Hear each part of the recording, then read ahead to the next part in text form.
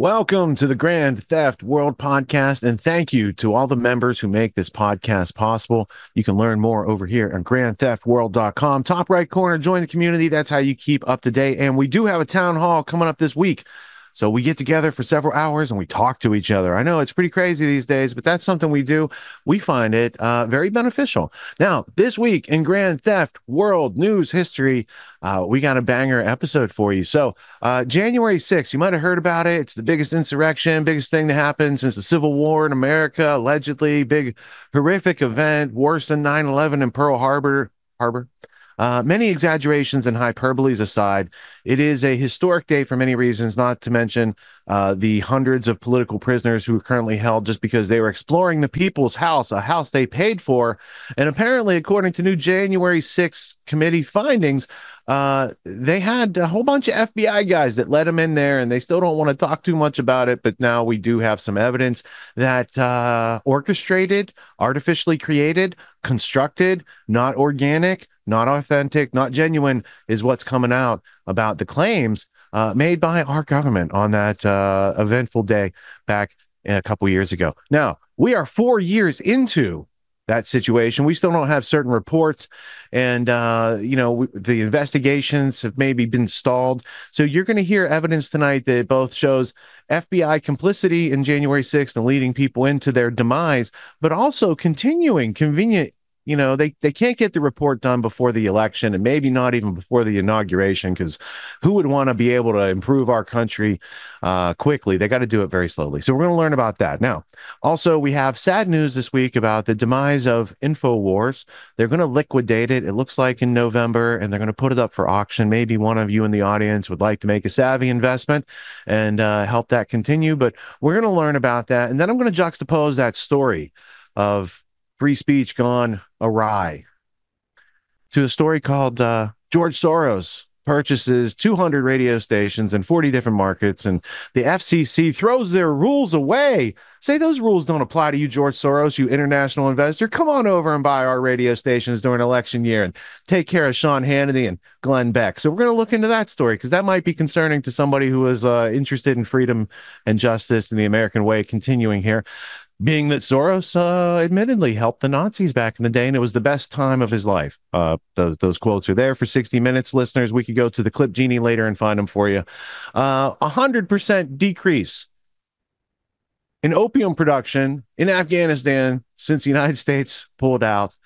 It's amazing, right? It's like the Taliban stopped opium. We invaded. We started opium again for 20 years. We leave. They go back. They stop the opium. It's almost like they don't want opium being grown in their culture over there and being the number one cash crop in Afghanistan. Maybe it was just some Westerners seeking to use their resources over there for internationalist gain. We'll have to check that out, because that's a different storyline than what follows. There are... Number three, let's see. We have tonight Trump stories on attempted assassinations of former President Trump. Now, of course, number one was Thomas Matthew Crooks. He ended up demised. Number two was that Ryan Ralph guy, baby Ralph. And, they actually did arrest his son, too, on some porn charges. But now we have a third attempted assassin.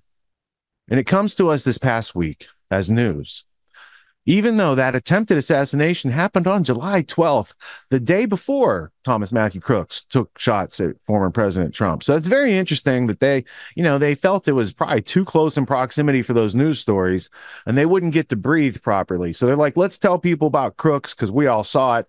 And they didn't tell us very much about the guy who had multi-million-dollar bounty from a foreign country to come in and kill a former president here. So anyway, that's just part of the new immigration policy. I'm sure it's all going to work out. Now we have Israel getting into it this week with Lebanon. We saw last week they had some pagers and some other electronic freak-offs. This week they saw fit to go in and assassinate the Hezbollah commander, which is, rules of war, man. You go in, you got better tactics, strategies, techniques, you can be dominant. It's interesting, though, the juxtaposition between Israeli techniques when dealing with Hezbollah versus Hamas, because when they could have gone in and gotten Hamas leaders in Qatar and left the women and children in Gaza and the West Bank alone, They chose not to do that. So we're going to have to look at motivations behind some of these actions of claimed self-defense tonight. The fact that I'm wearing this sweatshirt is completely coincidental to that news story, I'm sure. Also, Candace Owens, she's been digging up not skeletons in Kamala's closet. Apparently, Kamala has entire cemeteries in her closet. Those cemeteries were owned, apparently, by her Irish slave-owning family that has been well hidden from the American public because most people of color think Kamala's their person of representation, not understanding that the Democratic Party traditionally has supported slavery since the 1800s, and the Republican Party was created as the abolitionist or the get rid of slavery party. So it's still ironic how people are misled and Stockholm syndromed and gaslit into their little MSNBC, CNN, Fox News type of crowds. But we can learn our way out of that, and we're going to do that tonight. We also have some news coverage of Diddy. It does go beyond the 1,000 bottles of baby oil. We have some new evidence for later this evening in the show when we get to the wee hours of the morning. But before we can get to the wee hours of the morning, we got to cover the stuff in front of us right now. So let's go to Luke Radowski of wearechange.org and thebestpoliticalshirts.com. Let's get his report from earlier today, and then we will get to the news of the week as it happened through the week and the evidence artifacts that go along with that, so you can have a comprehensive understanding instead of a fragmented figment of your imagination of what's going on. Let's get to it right now. I wonder how things are going in the Middle East.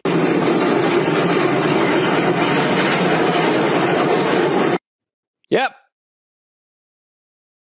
Pretty awful, and about to get a lot worse, as a lot of people are now expecting a ground invasion into Lebanon after the Hezbollah leader was just taken out by Benjamin Netanyahu, who made the call on U.S. soil. What's going to be happening next? How will this event transfold? What were the important details that we need to understand from all of this, as the United States is now sending complicated messages saying we're trying to de-escalate, while at the same time saying we fully support this larger escalatory action? Well, that's exactly what we're going to be talking about in this independent media broadcast. As, of course, the main story right now, which is significant, which is important, which everyone should be talking about, is the confirmation, even from Hezbollah, that its leader, who was underground, who didn't use any kind of tech, who was hiding out, who was specifically targeted by the Israelis, has been confirmed KIA this Saturday from an Israeli airstrike in the south of Beirut. He was one of the founders of Hezbollah and was known for making that terrorist organization a dominant political and military figure in the region for over 30 plus years, as the Israelis have been trying to take him out for a very long time. And this is the biggest development when it comes to the situation in Lebanon in a very long time. Something that will significantly escalate tensions here, as, of course, Hezbollah has been very close to Iran.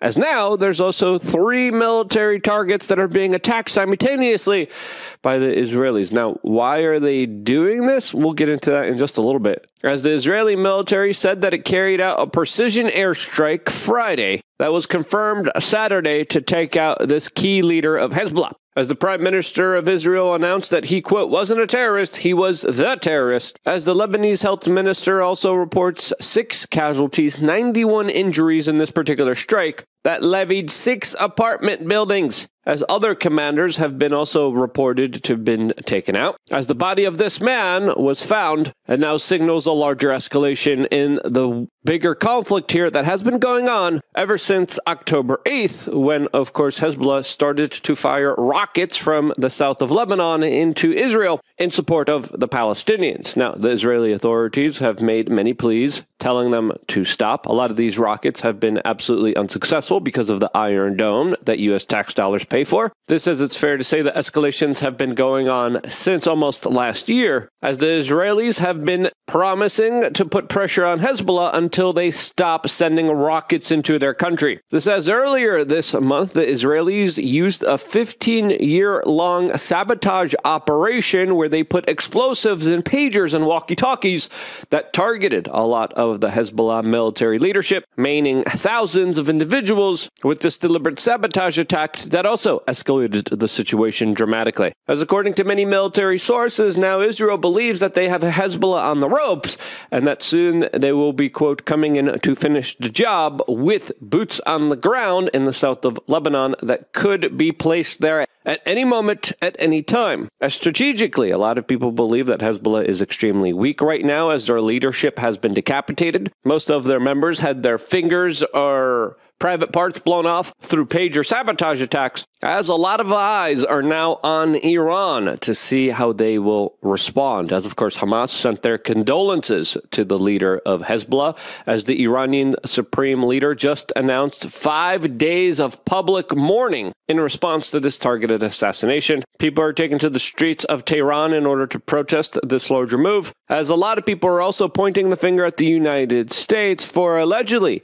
supplying 1,000-pound bunker buster missile that was used for this targeted political assassination. This as Israel, with the direct support of the United States, has highlighted conventional military superiority in the region, as the United States has not only sent a significant portion of their aircraft carriers into the region, but also a lot of U.S. military soldiers that now are being added to the already 40,000 alleged U.S. soldiers in the region. This as the United States has also just supplied Israel with more military aid in the tune of billions of dollars, while at the same time keeping their borders wide open, allowing anyone and everyone to walk in. This as there's also a lot of news reports of advanced U.S. military equipment going missing, a lot of advanced U.S. military tech and advancements just being sold off to foreign countries. This as the situation is only going to get that much worse, as Iran now is warning that this larger escalation, quote, will not go unavenged.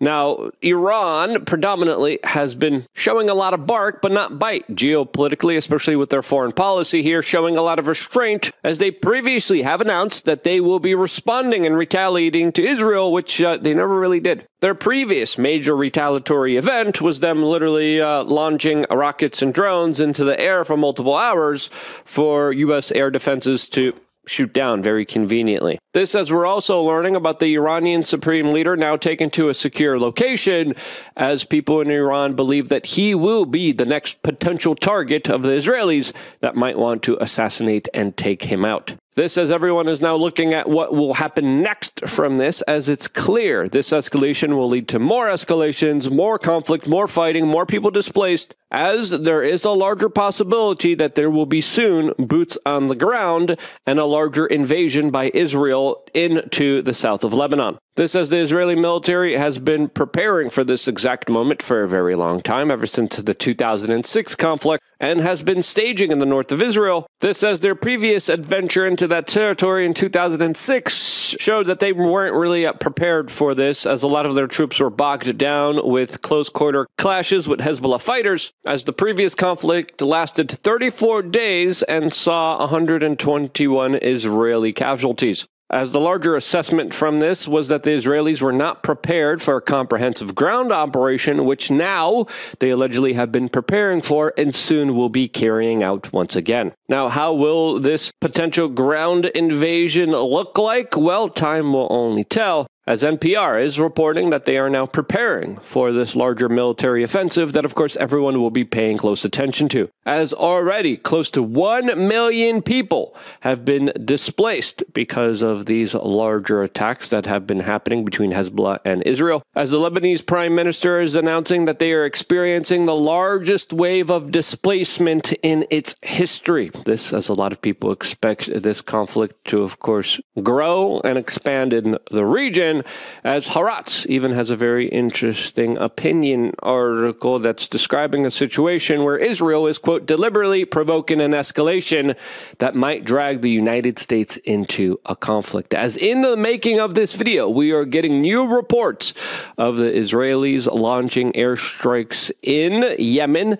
Also, there's other reports of strikes happening inside of Palestine and in Iran as well. The Iranian reports are still kind of unconfirmed here, as a lot of reports in the making of this video should always be, of course, questioned, since there's always a lot of deliberate spread of fake news. Now, exactly what's happening here, we don't know, but the reports that are coming in right now is that there are strikes in Yemen, Lebanon, and Palestine all at once. As in the United States, we get articles like this, highlighting how the United States is trying to, quote, prevent this larger conflict from escalating, according to U.S. State Department officials, which I call an absolute lie. As the U.S. Defense Secretary just came out and believes that there's going to be an all-out war between these two countries, which could equal or exceed casualties of which we saw in Gaza, as the President of the United States announced that he's fully backing the assassination of this Hezbollah leader, hailing this as, quote, justice served, as the White House has officially put out a statement saying that, of course, they supported this larger military escalation,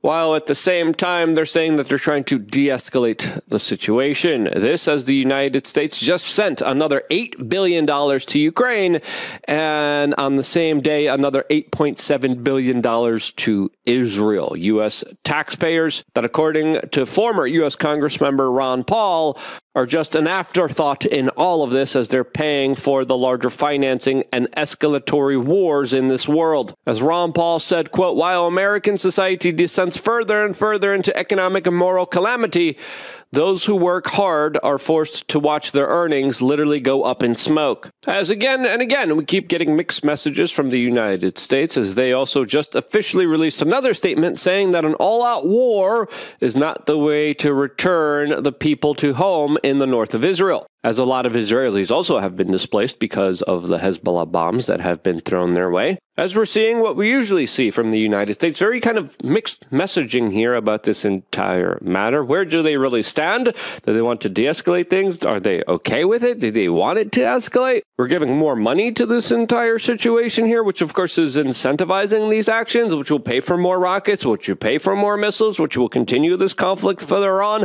As it's also important to note here that the Prime Minister of Israel is embattled with a lot of political controversies and a lot of adversaries who believe that he will be leaving office as soon as these wars are over. And if you're Benjamin Netanyahu, you don't want these wars to be over, because they also signal a larger kind of political end to his dynasty, as there are a significant portion of Israelis that are protesting his government, that don't like him and want him out of political office. And with these conflicts escalating, the probability of that happening is becoming less possible. This as the United States was just involved in their own airstrikes as they went after militants inside of Syria, militants that they previously supported, aided, and abetted in order to try to get rid of the political current leadership of Syria. More of your U.S. tax dollars just going up in smoke, as of course we paid for a lot of these Islamists to take down the secular government of Bashar al-Assad, and now we are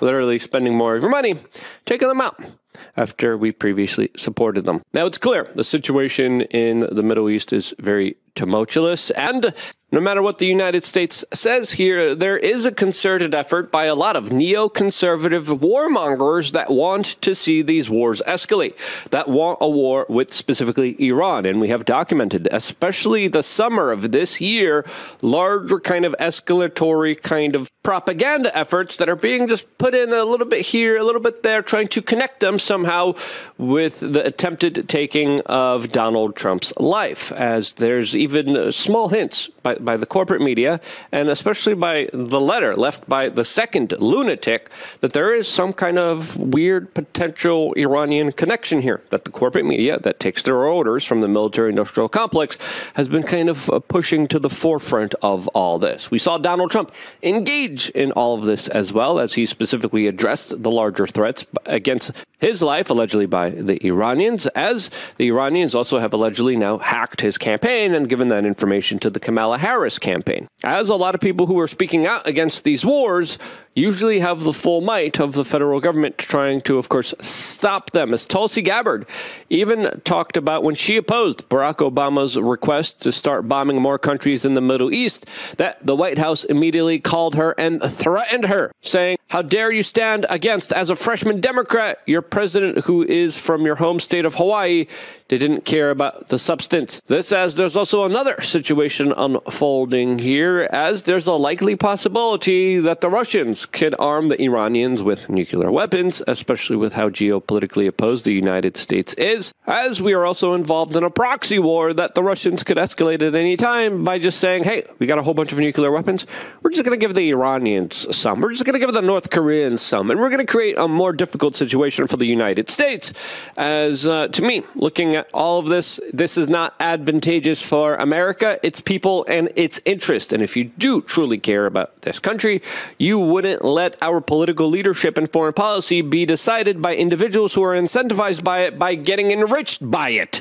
These are the same people who are selling the weapons that are deciding how we are going to be using these weapons. As of course, they have a conflict of interest here, as there should be a larger kind of discernment. There should be a larger assessment. We should be taking a step back and saying, why are we doing this? Why are we sending more money? Why are we continuing these escalations? Where are we at a risk here to be affected by these escalations that we are helping, of course, push further up the trajectory of a full all-out war? And when there's a war, how are we positioned on the world stage to, of course, not be screwed over? How are we vulnerable? And we're not even looking at that, as the borders are wide open. People get to walk in as we're making enemies all around the world. As strategically, the right situation would be to secure the borders, to, of course, make sure we're making the decisions based off the best interest of the American empire, and not just grubby, money-hungry, sociopathic weirdos that want to make a buck off of America, its people, and its country. Yeah, that's the biggest difference here. And if you agree with that, share this video with your friends and family members. It is more imperative than ever. If you like the shirt that I'm wearing, get it on thebestpoliticalshirts.com. We just got a new banger that we're going to be releasing later on today. As this one that we just released a couple days ago, Make America Not Fat Again, is awesome. We're going to be releasing another shirt later on today. And just understand that there are regular shirts that we release for the general public, and then other shirts that we release for members of LukeUnfiltered.com for a cheaper price, plus only exclusive designs that are only available to members and no one else. You could show, hey, look, I'm a part of a secret members, not so secret, private, not so private quasi organization that is there to speak to each other. As of course, we just did our meetup for members of Luke Unfiltered. Tired of being teased with meetups I'm not in Miami for. I was wearing one of Luke's t-shirts yesterday. It was from the State of the Union. Biden had that red background where he looked like the Emperor from Star Wars or something, and he had his hands up and he's all like enraged, and it said, "We're the good guys, trust us." And we had a picnic yesterday, and a lot of people got a chuckle out of that. And yeah, so that's a publicly available t-shirt, by the way. I'm not in the secret society of t-shirts with him, but he does make some good shirts, and he's got the work ethic of an Armenian rug merchant. See, that's a hat tip to his consistent willingness to make his offer to the market, which is something we all need to learn how to do. We're going to learn about a lot of things tonight. You know, I mentioned the Irish slavers who eventually, I guess, popped out Kamala, because when you get into her genealogy, it's, I mean, first off, let me say, I said several weeks ago, there wasn't really dispute whether or not Kamala Harris was black, because her mom appeared to be of Indian heritage, and her dad was a Jamaican economist who I've seen and we've played clips of, debating Jeffrey Sachs in 1989. However, it was brought to my attention that Jamaican is not really a race, and that there are questions about who her dad is and who the parents of her dad are, because there are some contradictions, and those contradictions don't start in conspiracy Reddit threads. They start by reading Kamala's own book that she published in 2019 for self-promotion, and it has some what appear to be egregious errors like, here's her with her grandmother who died 4 years before she was born, stuff like that.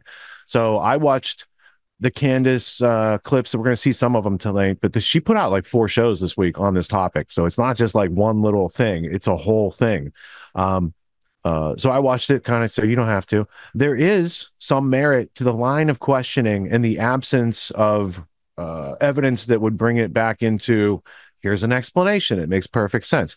They might say, for instance, that Kamala's adopted. Well, that would throw a curve into the research, or they might say that they're not really related to those families, that they were indentured servants or I don't know. They married to help or something. I don't know. But we're going to get into it because Candace is she's got questions. But before we can get to those stories, we got a bunch of other juicy stuff like Eric Adams. When Eric Adams takes money from the Turkish government, maybe that's bad. But when George Soros does business with the FCC and they change their rules for him, that's good. So you're just seeing it the wrong way, everybody. So, I think Soros is really going to be the hero in this situation, and violating the FCC policy during an election year definitely doesn't have anything to do with swaying the future of this country or taking control of it whatsoever. So I wouldn't worry about it. Soros also didn't have a plan for Ukraine, which is America's new Afghanistan. So yeah, there's probably nothing to it. Scott, what did you think of the week's news before we get into the clips? Did you see anything this week off the top of your head that was like striking? I mean, it just the agenda just marches on, man. Like, it's just getting hot over there. Like, I don't know. It's obvious that, we're probably going to go to war here very soon. And it's like, and I'm sure we may touch on this later, like with the Trump stuff, but it's like one of the really interesting pieces of all this is like they're trying to blame this there's an assassination attempt against Trump, blaming it on Iran, you know what I mean? But I think throughout the course of this Middle East conflict, it's been quite evident that Iran has been doing everything they can possibly do to avoid some larger war with the United States. And it's like, to me, that's what it seems like. Like when they're like after, I can't remember what it was, the specific incident that caused them to launch all those retaliatory airstrikes back into Israel. But then they told them, hey, guys, we're going to be launching an attack. Just kind of calm down. We're just doing this to like save face. Was that before or after their president's helicopter fell out of the sky? I think that was after. And the satellite imagery was wiped. Yeah. Yeah, exactly. And so to me, it just seems like the last thing in the world they want, like, and then all of these other transgressions against them, they haven't done anything to retaliate. And they're just like, kind of just, to me, it just doesn't seem like they want a large war with the United States. I don't know. I think what you're indicating is Israel has failed in getting the nutritious, life-saving information to you that Iran's behind everything, man. They're funding all the Arab countries against Israel. Yeah. And they are the thing behind the thing. And if they could just get that, then it would all be over and it's all going to be peaceful now because they whacked the guy, right? Mm-hmm. No, right? So it's moving goalposts all the time. Yeah. So the last thing in the world I think they're up to is trying to assassinate Trump. That's just me. I don't know. So like I see false flags on the horizon all over the place, man. And so just, they always say the October surprise, right? October's a couple days away. So I think things are going to we're going to have lots of stuff to talk about on the show. We'll just say that. It's like an October Jack in the Box is what it's going to be. Yeah. A whole bunch of them, But I mean, really just to summarize all that, dude, it's just like, it's really frustrating and sad to see all the further escalation. And I know that it's like all this could be avoided. And it's just really, like, I don't know what it's going to take, but eventually we have to like denounce Israel's aggression at some point. Somebody's got to do it. I don't know. It's just self-defense, bro. Yeah, it's just self-defense. Yeah. So I don't know, man. It's just sucks. Really sucks.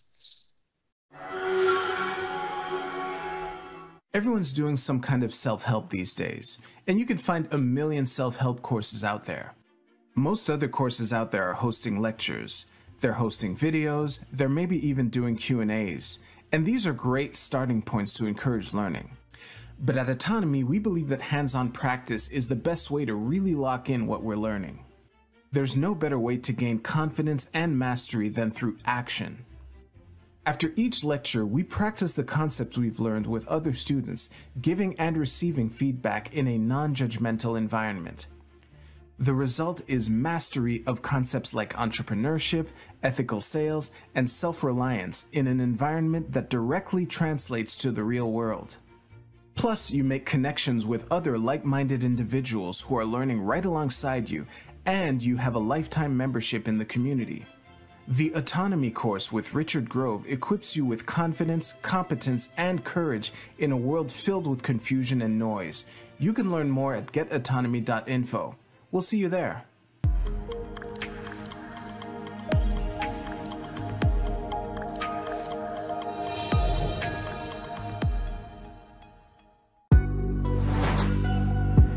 What makes the Grand Theft World podcast unique, invigorating, exciting, and informative? Most other podcasts out there are either doing straight up interviews or they're just covering the daily news. They're covering current events from the day they happen. And that is effective. It's useful. It's a great starting point. And then sometimes these current events change during the week past the first story. So we like to give it a little time. You have to wait till some of the dust settles on these stories in order to give them accurate coverage. And the other thing that's really missing in the media landscape is covering the articles that are coming out every day. That's great. That's necessary. But who's bringing in contextual history so that you can understand what has been going on for decades and decades to lead up to the machinations and actions that we see unfolding today? So what we do here on the podcast is we cover current events. Many of these things are censored, but we wait about a week. As a forensic historian, I focused mainly through my career on the history of globalism and collectivism and things that they call maybe the New World Order. There's a lot of facts to these sort of circumstances, groups, events, activities, working groups that they've had over time. So for Grand Theft World listeners, we not only break down the current events, most of which that are censored during the week, we provide you with contextual history, we give you the source notes, the references, we do deep dives, and this really empowers you with an understanding of context and history so that you can make more informed decisions in your life. There's also a community, a membership where you guys can actually ask questions and we can get into the show and we can share evidence. And there's a town hall weekly for Grand Theft World for those who listen to it and are interested in covering the stories that we don't get to during a 6-hour show. Listening to it an hour a day, you could easily consume the week's news, but you're going to have substance and meaning and context and understanding. And with that, you can make higher quality decisions in your life. So if you're interested in more quality in your life, go to grandtheftworld.com, click podcast at the top, and we'll see you there. Thank you. These allegations are false. This isn't Grand Theft Auto, folks. This isn't a video game. What are the most surprising things that you discovered once you started pulling on that thread? Who he was connected to, what institutions he was influential over, what events he participated in? Come on, man. What are we talking about? Come on, man.